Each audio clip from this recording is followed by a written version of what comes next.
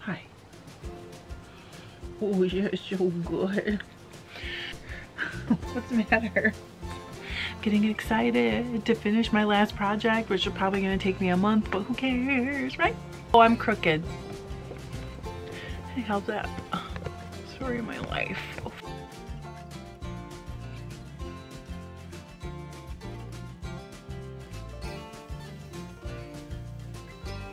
Hi, welcome to Fiber Love Diary. I'm Trisha if we haven't met, and if we have met, welcome back. You're probably a subscriber and I appreciate you so much. You have no idea. Today, we're on the last official breed study, episode 15. Can you believe it? It does seem like just yesterday I unboxed it. This year, okay, 2021 is nearing half over. 5 months in already, and I seriously feel like it's just flown by. I don't understand because it shouldn't have flown by. So much has happened. Just in case this is your first video, I'm sorry if you've watched all 15 and you don't want to hear this again. Maybe you can skip through, maybe you can stand it, I don't know. But below, you will find a link to this official breed study. You will find a link to the Fleece and Fiber source book. That's the book I'm using for my primary information source for this.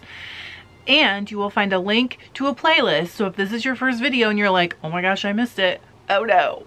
You can go back, you can watch any of them anytime you want, and you're not behind. You're exactly where you're supposed to be, so don't worry about that. There's no such thing as behind here. That's why it's all available, so that you can do this when you have time and enjoy it and not feel like, oh, I gotta get this done, because trust me, that's no way to live. That's how I live every day. I'm joking. I'm getting so much better. I'm really getting better at my times. It's nearing the end of May. We just opened our pool and guaranteed us a couple days of rain, which is totally fine. We can actually use the rain. We've had a kind of drier spring than normal. Our grass was getting crispy, so we're not complaining. It's fine. Everything's great. But we are actually here to talk about wool. So let's talk about wool, shall we? Today we have two breeds. We have the Whitefaced Woodland. Is that upside down? No. So Whitefaced Woodland. And then we also have the Zwartbles. Whatever, I'm close enough, right? We're gonna start with the Whitefaced. So I am, again, reading from the Fleece and Fiber source book. Sometimes this is read directly, mostly paraphrased. Okay, I try to tell you, but I don't always get it perfect. The Whitefaced Woodland is a breed that comes from the southern end of England, the Pennine Mountains. There are a couple different breeds of sheep that are from this area. This is considered a reliable, that is a quote, breed, which means it's good for like everyday items. So to me that means a little bit sturdier, a little more woolly, a little more rustic, but not like saddle blanket material, if you're following me. I think you are. They used to be known as Pennystone sheep. They're a conservation breed. The numbers have gone down a lot. In the 1970s, it says there was hardly any. It was almost extinct. And then listed endangered. It's made a bit of a comeback since they listed it as endangered. That's kind of cool. So they're raised primarily for meat. A lot of the reliable type breeds for everyday woolen items are meat breeds. Like a lot of these, I mean, we haven't had this exact wording, but like a lot of the breeds, you just have to just decide what you can use it for by how it feels and how it behaves, like fleece to fleece or your source to your source, because there's a wide variation. In the actual like range that the breeding society gives, there's kind of a wide range. This is a quote. Michael Ryder in Sheep and Man, which is a book, confirms this broad range within the breed and calls the fleece from Whitefaced Woodlands a hairy medium wool. I would say this does feel pretty medium in the coarseness range. So they tested more than one sample for this book, which they don't always do, or at least they don't always talk about. And they said the more hairy sample was off the scale for coarseness, and it would make great rug warp, or it would be good in like textile artwork, which actually usually means like you don't want to wear it, you know what I mean? And it says, or for floor pillows, but it does felt. I would say this is not so coarse where I would be like, this is definitely cannot be clothing. But again, I'm kind of a middle of the road prickle factor person. Whitefaced Woodland facts. The fleeces are 4.5 to 6.5 pounds, so I'd say pretty much medium range. 3 to 8 inches, that's a very wide range. 28 to 38 microns or coarser. I guess that means 28 to 38 is like the norm, and then you can also find them coarser maybe. It doesn't actually say that, but that's how I would interpret how they have it written. Lock characteristics, open locks, crimp patterns present. So you can see the crimp. Sometimes they're very disorganized and it just looks like a big tangle, even though it's not really a tangle. Relatively organized and semi-coordinated in the locks. They're cute though. Look at this ram. Look how cute he is. Those curly horns are just the cutest thing. I mean, those curly horns. Right down by his cheeks. Dyeing will take colors nicely, except perhaps for some Kemp-like fibers at the coarsest end of the range. I don't see any Kemp, but I will keep you informed on the finished part. Fiber prep and spinning approaches depend entirely on where your fleece falls in the range. So we've had this before. They've never said it exactly like that, but there's so many that have a lot of variation in the breed. And so, or they've been developing for a really long time in different bloodlines, and there's going to be a wide range. This is just the way it goes. Also, it says depending on the fiber profile, again, you could do pretty much everyday garments to rugs, ropes, or bags. Best known for varied range of wools, all white, all especially good for something in the hands of a creative person. I've been saying that from the beginning, right? It's all good for something. It's just, you got to get creative sometimes to find the right thing for it. So I'm actually feeling like it's similar to the Cheviot or maybe some Columbia that I've had in the past. This particular is also like a coarser Corriedale kind of. Okay, let's check a staple length. I used my ruler to measure something weirdly shaped, so let me straighten it. And then we'll check a staple length.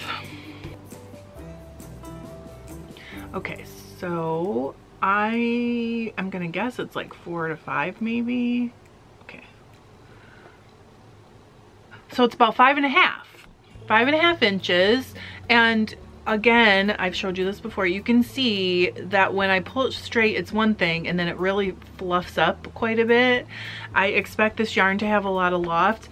I think I'm gonna go ahead and spin this like with a short woolen draw. So that means I'm gonna let the twist go into the fiber supply, but I'm gonna still draft it with my front hand. You guys have seen me do it before. So I think that's what I'm gonna do with this one. Let's go spin it.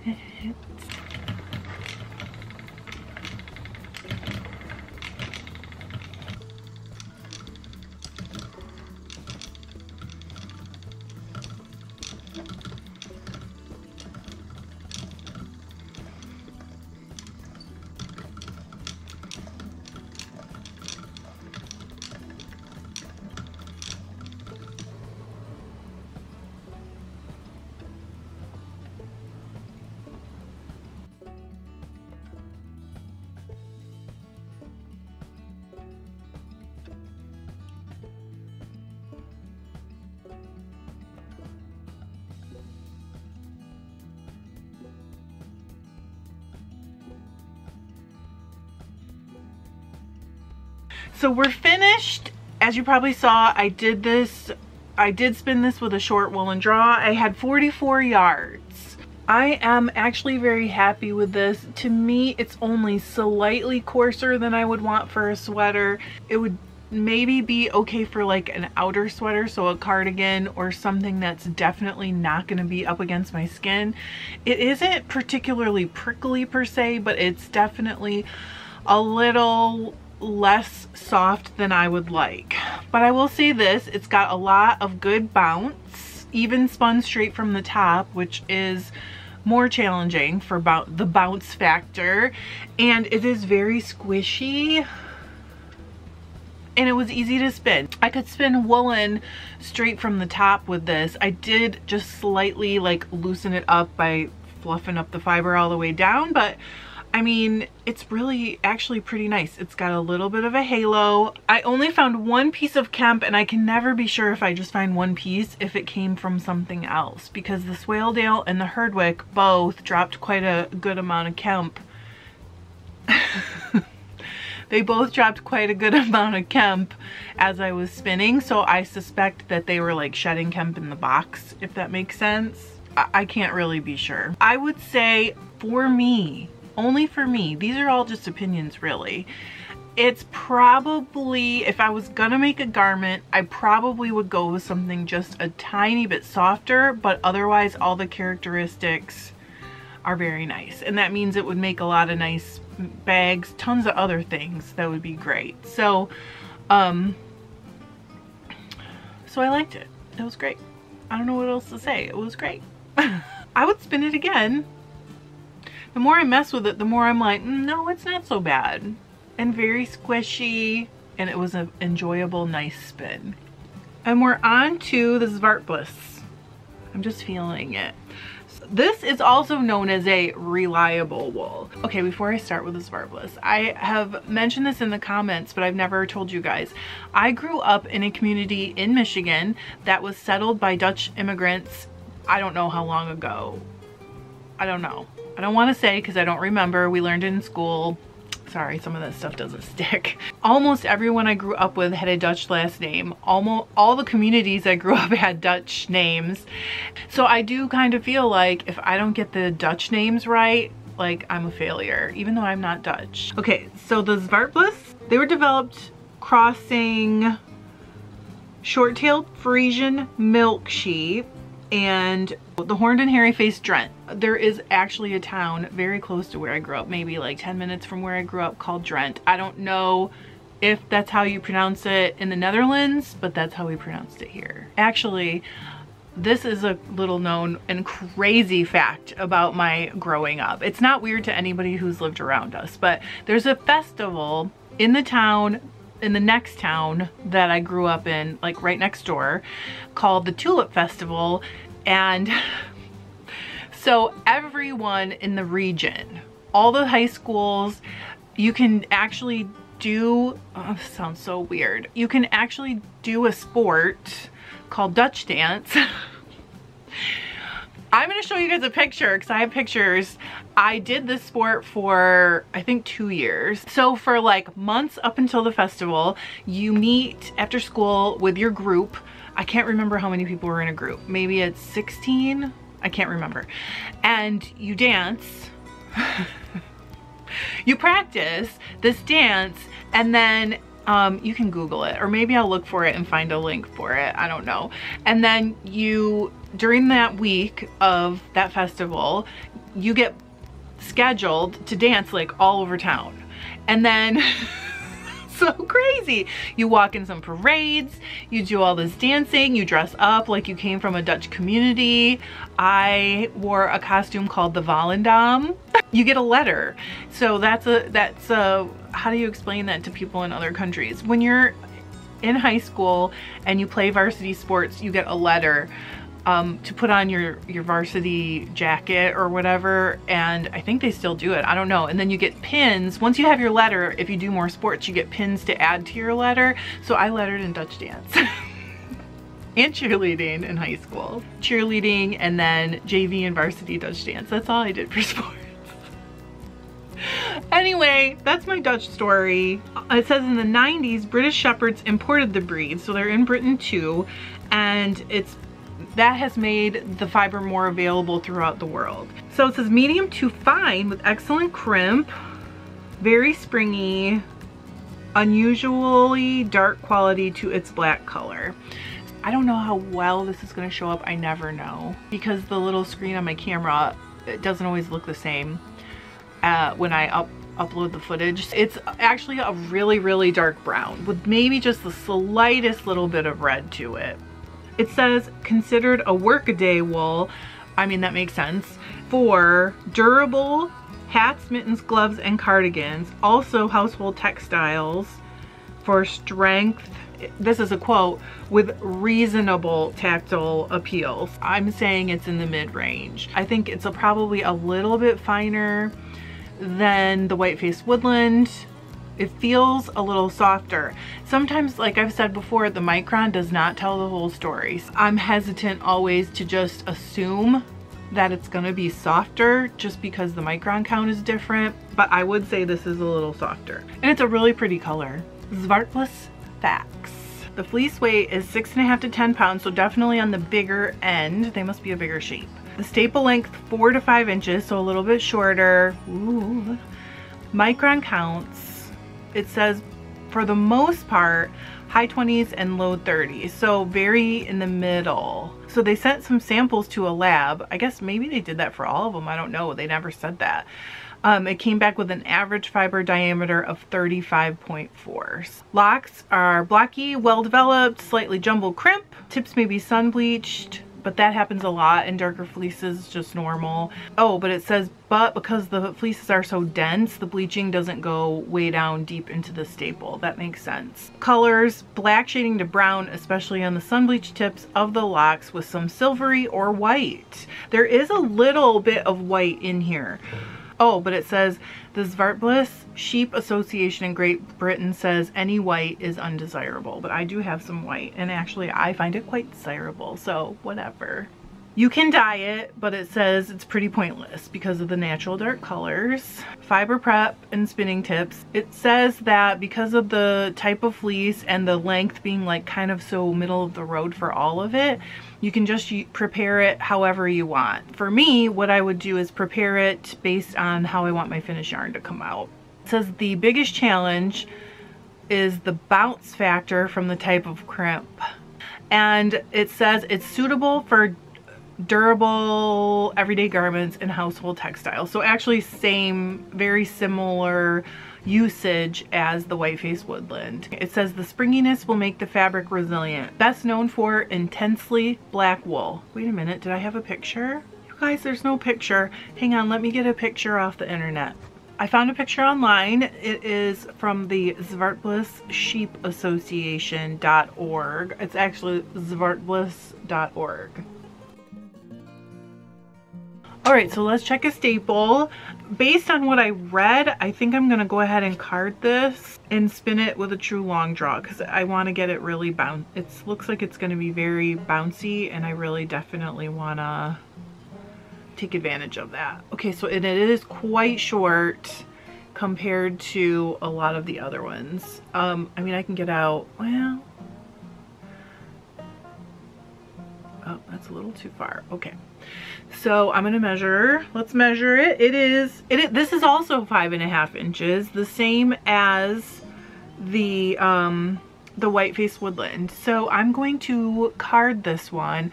And I think this is also a fun thing just to see the comparison. So we'll be able to compare two wools that seem pretty similar, and one will be spun from top with a woolen draw, and the other one will be from a stripped bat spun long draw, and we'll see if there's any difference. All right, let's go.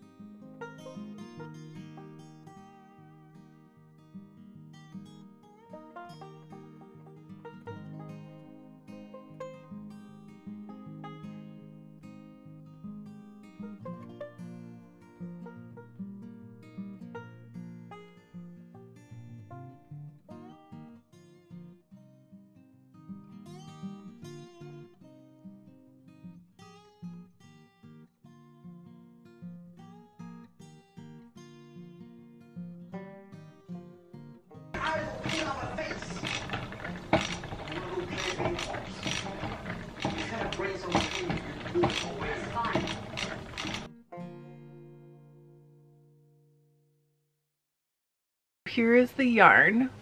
You can see this does have quite a few white fibers in it. I kind of like that. I feel like it gives it just a little bit more depth.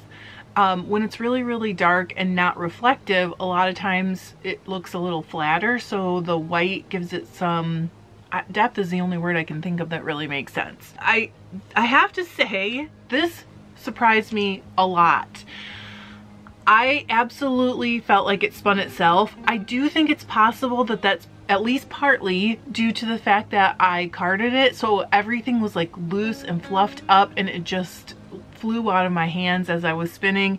I did do a long draw spin with this, and I will say also, I thought I'd show you guys because I expected these two to come out extremely close based on the descriptions as far as how much like bounce back and spring and everything it had. So this has a lot of spring, but it got a true long draw and it got carded, so the fibers got disorganized first, and that all helps with the springiness. Okay, this one did not get carded first, so there is a pretty significant difference in how much these did spring back after winding.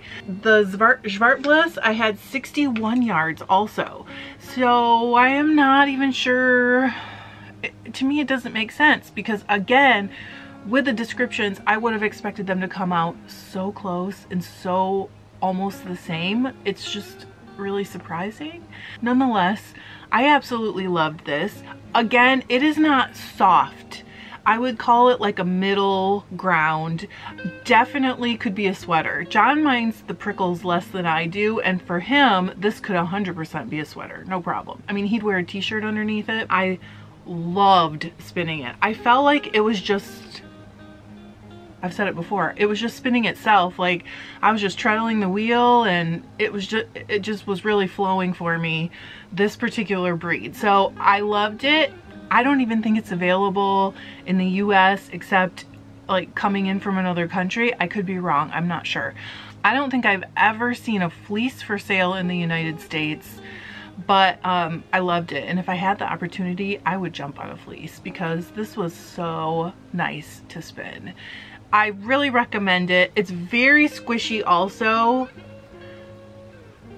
but I would not be afraid to try and dye this.